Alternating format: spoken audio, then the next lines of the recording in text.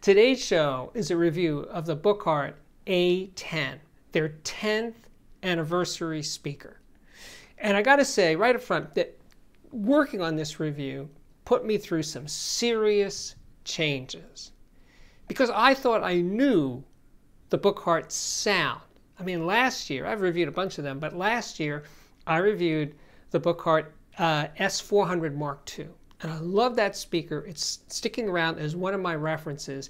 And it has a sound that I'm familiar with, right? So I unbox this one, the A10. I set it up. It doesn't sound anything like the S400.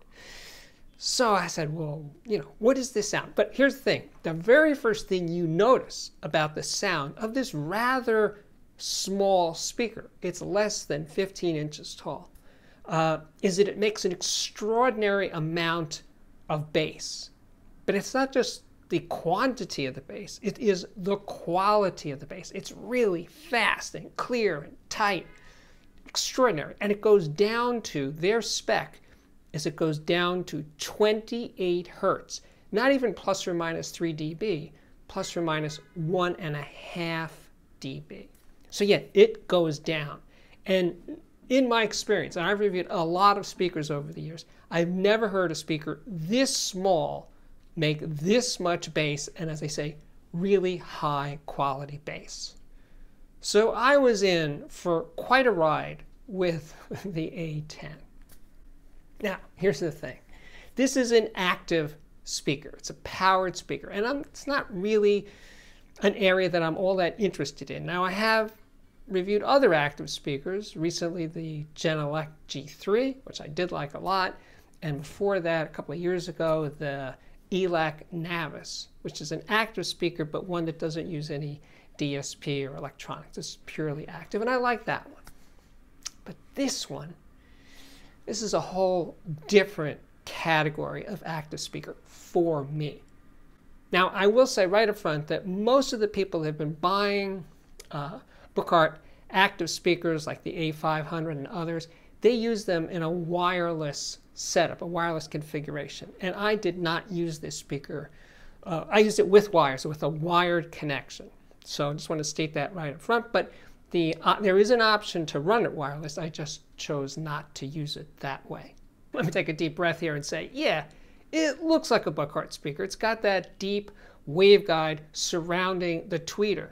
It's cast aluminum, by the way. And the tweeter is, yes, like the others, a 0.74 inch or 19 millimeter tweeter. But all the other Buchardt speakers, those are soft dome tweeters, fabric tweeters. This one is an aluminum dome tweeter. Let's now gaze upon this incredible woofer. It's a 6.5 inch paper cone woofer. That's not so incredible, but look at the surround on this woofer. It's kind of a weird shape. Anyway, this woofer is made by another Danish company. It's called Purify. Now, this specific version of the woofer is proprietary to Buchardt because it has 3 voice coils. Each voice coil is driven by its own dedicated 50-watt Class D amplifier.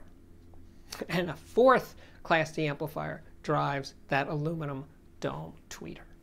This is, by the way, this is a very expensive woofer because Purify sells the woofer, not this exact model, but a similar model, for $439 each. So yeah, they're not fooling around. This is some serious speaker design going on in that woofer.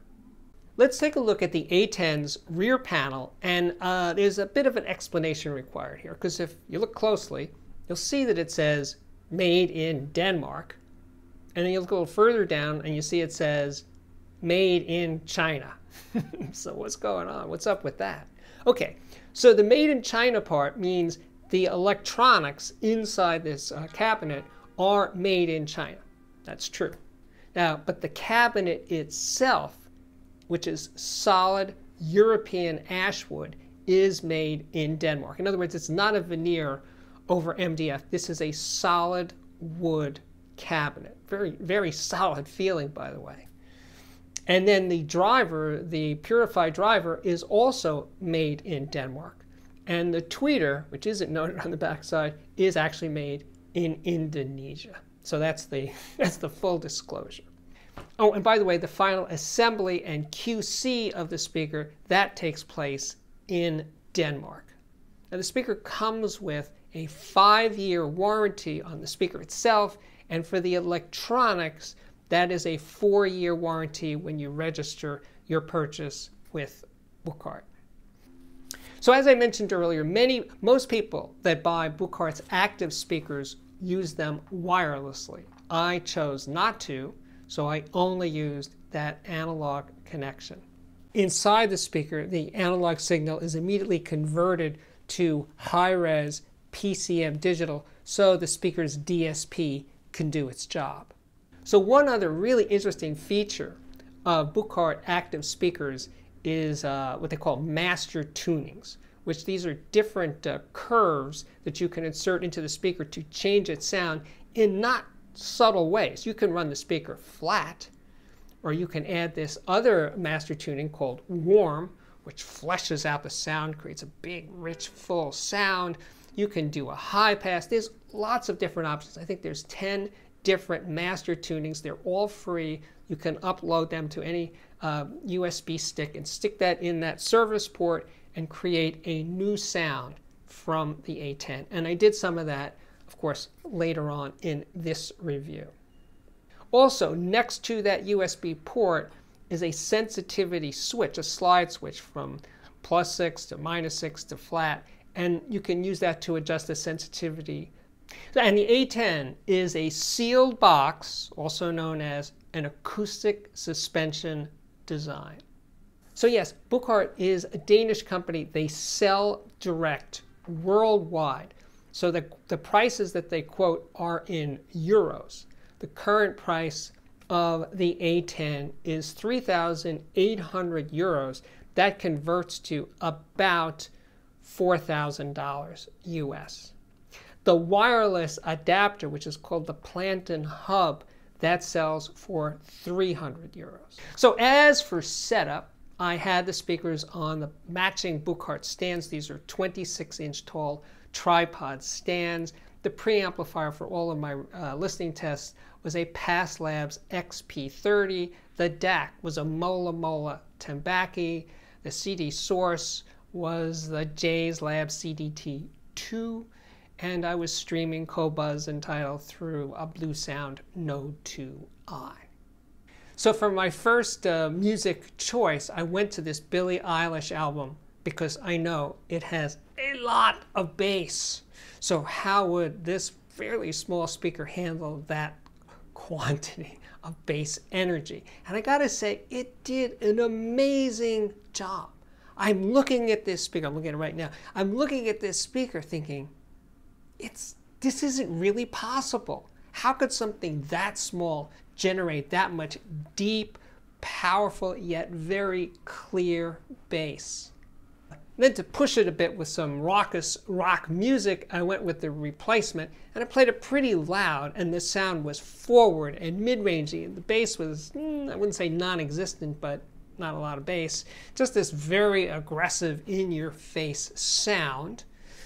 And then I played this Pretenders album, their second album, which was way better balanced, and I love Chrissy Hynde's voice. And man, oh man, these speakers treated her well. And that band, the Pretenders, were just so good and so tight, and it just brought everything together. And so my point is that every time I changed the recording, I heard a different sound balance from the A10. So in other words, it's not imposing its own sound on the music. If there's a lot of bass in the recording, you hear a lot of bass. If it's very mid-rangey and not much happening on the bottom, you're not going to hear any bottom. It's not going to make up stuff that's not there. Now, for this next round of listening tests, I wanted to compare the A10 with the passive speaker, with the passive Buchardt, the S400 Mark II. So the front end of the system was exactly the same pass preamp and the J's transport and the Mola, all of that was the same, but I added a Passlabs XA25 power amplifier to drive the S400 Mark II. And it was apparent very, very quickly that the A10 was still the more transparent speaker, more inner detail, great clarity, more top-end extension in the treble. All of that absolutely came through. And the bass of the A10 went deeper and was tighter and faster than the S400 Mark II. But the S400 Mark II was just more at ease, more relaxed, less critical of harsh recordings, bright, edgy, compressed. You know, when I went back and I played the replacements, which is pretty off-putting over the A10, it was much easier to listen to the replacement over the S400 Mark II. It was less critical of that type of aggressive recording. So, different horses for courses kind of thing. It's like, what do you really want? Do you crave maximum transparency, or maybe you want to pull back a bit from that? That's for you to decide. That's your choice. To continue, I played the original soundtrack from the first go-round of Twin Peaks, which is a terrific recording. Badalamenti, the composer, wow, just really, really good stuff. And the A10's soundstage was more specific, more precise, greater sense of depth than the S400 Mark II, absolutely positively. But again, when I returned to the S400 Mark II, I wasn't disappointed. It just has a sweetness and a roundness to the sound that I really, really like. So again and again, the A10 proved itself to be a remarkably high-resolution speaker. That it did very, very well. But when I returned to the S400 Mark II, I just liked it. I just felt more comfortable with that sound. And by the way, it's about half the price of the A10, but of course you have to provide your own power amplifier to that one. Okay, but here's the thing. All of my impressions of the sound up to this point were based on the flat, all-flat master tuning DSP. So I thought, okay, well, I'll stick in the warm master tuning DSP and see what that does. And oh yeah, it definitely changed the sound.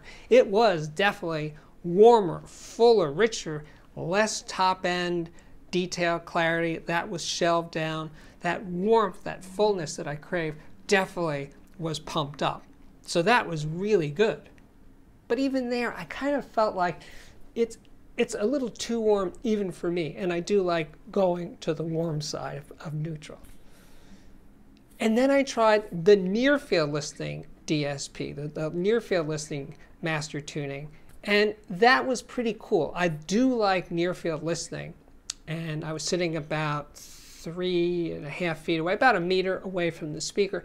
And I like that a lot. It feels more immersive, like you're inside the sound field, depth, space, all that was really fantastic with the near field DSP.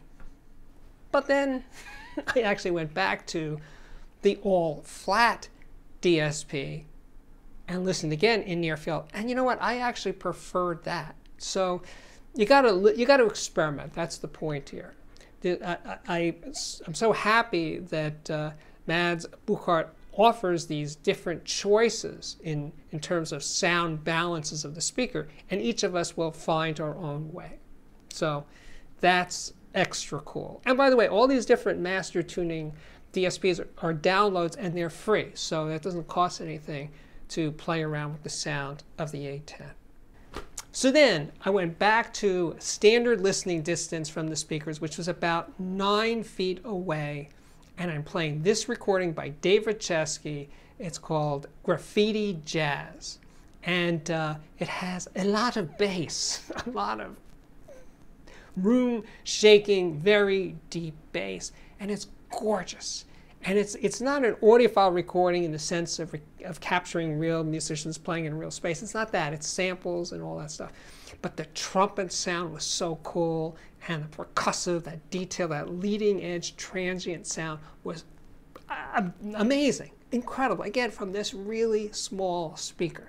So I'm playing that recording. Oh, and then I went to something completely different because I like contrast, and I went to this new Bob Dylan record.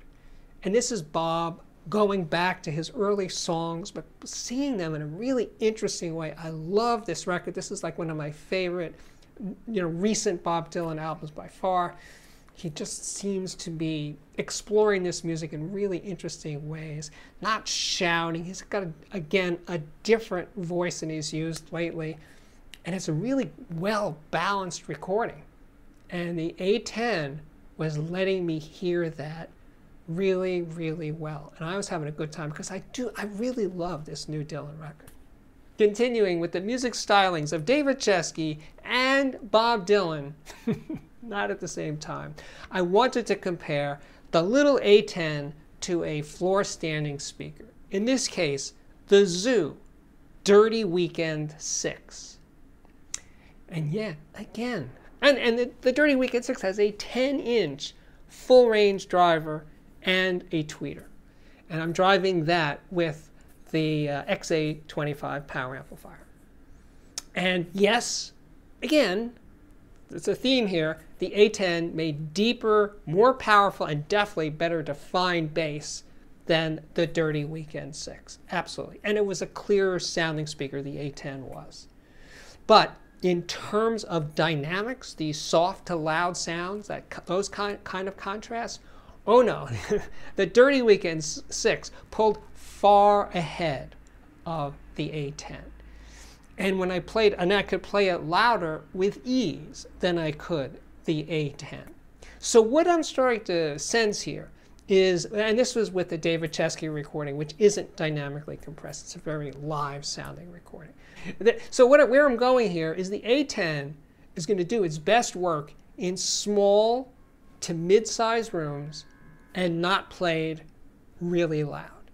And if you fit into that category, this is a speaker, and you're looking for an active speaker sound, one that's as flexible as this one is because of its master tuning flexibility.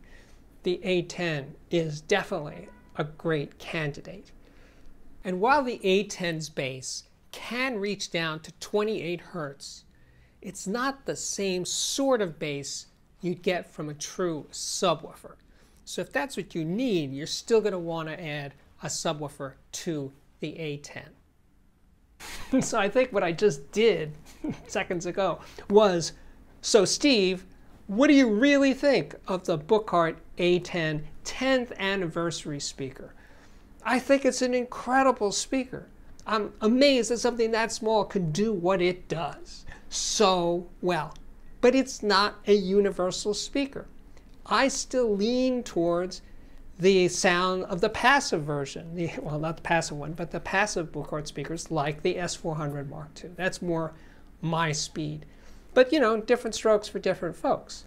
So I'm glad that Buchardt offers both choices to its buyers, and that's fantastic. So anyway, hats off again to Buchardt's 10th anniversary, to Mads Buchardt for being a great guy to talk to on the phone. We have great conversations. And speaking of great, yes, it is now time for the Audiophiliac viewer system of the day.